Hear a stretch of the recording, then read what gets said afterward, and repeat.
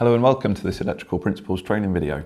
In this video, we're going to start looking at resistors connected in parallel with each other. So this is a different way of connecting resistors to what we've looked at in previous videos regarding resistors in series. We're going to consider first of all, what happens when you connect resistors that have the same value as each other in parallel.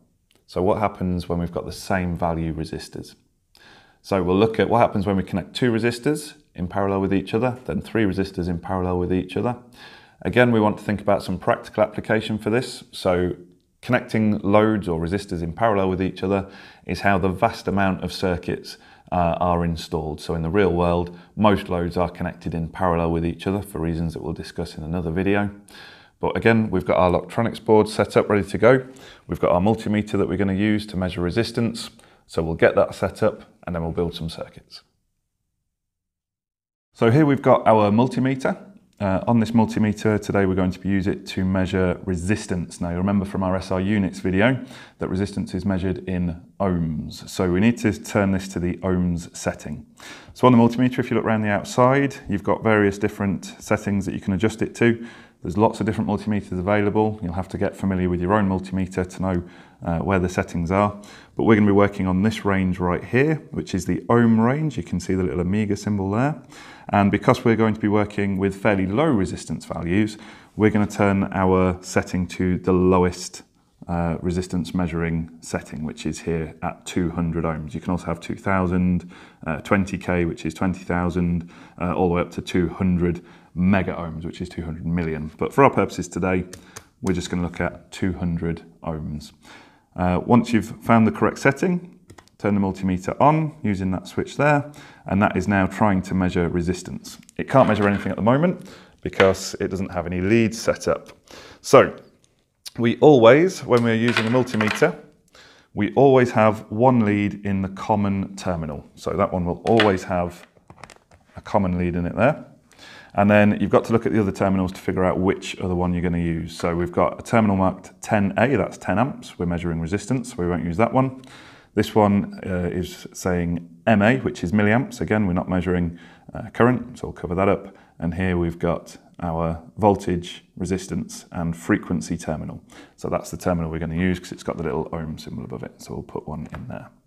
So currently the multimeter is effectively measuring a huge amount of resistance, far beyond the 200 ohm maximum that it can measure. But if I pop the two leads together, you can see there that that is measuring near enough 0 ohms, 0.02 or 3 of an ohm. So that's not going to affect our readings too much. So now we've got our multimeter set up, let's have a look at the actual circuits that we're going to be building. So first of all, let's explain just what we mean by a parallel circuit. So a parallel circuit is a circuit where current doesn't have to pass through one load to get to another load. So we'll see what we mean by that. Let me build a parallel circuit here. So we've got an 18 ohm resistor. Now in the series circuit, we put the other resistor so that the current flowing through one had to flow through the other.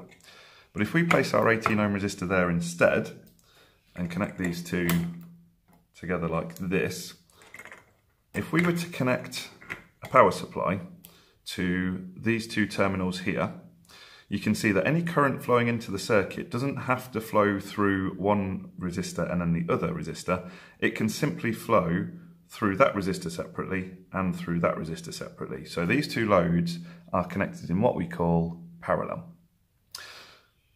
So what we're trying to do on this video is figure out what is the total resistance of a parallel circuit. So we've got two 18 ohm resistors connected in parallel with each other. So what's the total resistance going to be?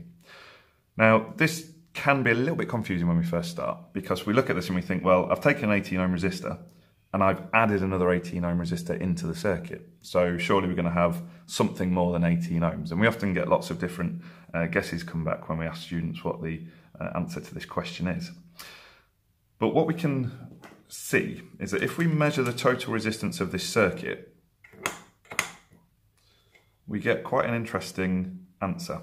We can see that the total resistance of this circuit is actually 9 ohms. So that should be exactly 9. Again, we've got resistor tolerances, which we've spoken about in a different video. But we've got 9 ohms there. Now, that may at first glance seem a little bit confusing. Why is it that we're getting a smaller resistance than the total of these two resistors? If you look, we're actually getting a smaller resistance than either one of those resistors. So why is that? Well, the answer to that is that when you look at this, what we've actually done is we've created an additional path for electricity to flow. So if you imagine that this was like water in a pipe, what we've done is we've introduced a new branch where water can flow through. That means more water can flow, which means that this must be providing less opposition to that flow. So therefore, the total resistance of this circuit is going to be smaller. So we can see though there is a very simple relationship between these two values. We've got two resistors that are the same value, an 18 and an 18, and the total resistance is 9 ohms. So hopefully you can see that that 9 ohm value is simply half of one of the resistor values. So this is a really good exam question. You may find you get a question where you have two resistors of the same value connected in parallel. What's the total resistance? You actually barely need to do a calculation. You just need to half one of the resistors. So we've got two of those. So here we've got 9 ohms in total. But what's going to happen now if we connect up a further 18 ohm resistor? What do you think will happen to the total resistance of the circuit? Is it going to increase? Will it decrease? Will it stay the same? Let's have a look. So if we connect another 18 ohm resistor into this circuit and then connect it up in parallel, what we'll find is that the resistance has dropped down again. And actually what we've got now is another very simple mathematical relationship between the total resistance for the circuit and the value of the resistors. So this has now dropped down to 6.4 ohms. Mathematically speaking, it should be exactly 6, but we don't live in a perfect world, so it's never going to be quite perfect, but we're about 6 ohms. And again, you can see that 6 is simply a third of one of the resistors. And actually we could keep going with this. If we added a fourth resistor of the same value, we'd end up with 18 divided by 4, which would give us 4.5 ohms, and so on and so forth. So the resistance value is going to keep dropping the more resistors that we add in parallel. So just to prove that this works for any value of resistors connected in parallel with each other, as long as they're the same, we've set up another circuit here. Now here we've got two 10 ohm resistors connected in parallel. Remember, this is a parallel circuit. The current doesn't have to go through one resistor to get to the next one. It's free to flow to each independently. What we're going to do is we're going to measure the resistance of this circuit and see what the total resistance is going to be. So based on what we've already done, if we look at this, we've got two 10 ohm resistors connected in parallel. Immediately, you should be thinking, well, I know the total resistance is going to be smaller than either one of these. So the total resistance should be less than 10. But also, we know that we can calculate it a little bit more accurately. We can say we've got two 10 ohm resistors. The total resistance will be half of one of the resistors. So we've got 10 divided by 2 gives us 5. So if we turn the meter on now, we should find that we've got a 5 ohm total resistance here. And that's great. So once again, we're slightly over 5, but well within the tolerances of these resistors. So we're happy with that. So we can see clearly, two resistors of the same value connected in parallel, we end up with half of one of the resistor values. Let's again take that to the next step. We'll connect in another 10 ohm resistor. So we've got our 10 ohm resistor here that we're going to connect in. So if we put this in, we should get a specific value on the multimeter.